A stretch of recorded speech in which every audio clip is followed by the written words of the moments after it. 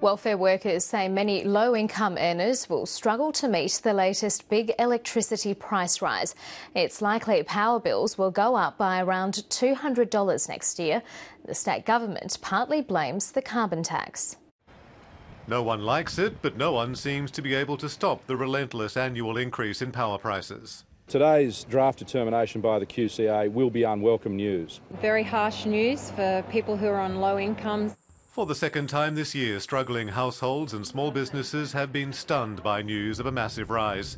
It's been only 6 months since the Queensland Competition Authority increased electricity bills by about 22%.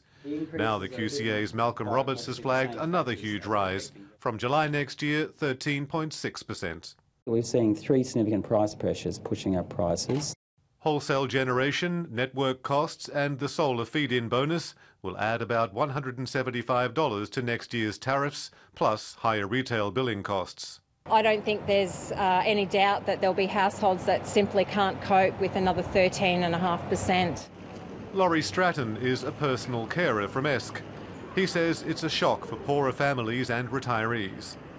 Might resort back to the old Tilly lamps and the Caro lamps, or sit in a room with blankets around themselves, just frightened to overspend their money. QCOS wants the government to fast-track a review of concessions. We do pay out a lot of money for concessions, by way of hardship and other concessions. Of course, we'll continue doing that in the future. I suppose you've got to grin and bear it. The QCA has made a point of emphasising that 7 or 8% of the power price is the federal carbon tax, which the Abbott government wants to repeal. So the clear message out of today's determination, and the clear message for Labor senators in Canberra, is to move to scrap the tax. And in case the clear message wasn't clear enough, moving on the carbon tax is the most important thing that can happen today. And remove the carbon tax now. Remove the carbon tax. Today. Perhaps we'll know in time for the QCA's final price decision in May next year. Chris O'Brien, ABC News, Brisbane.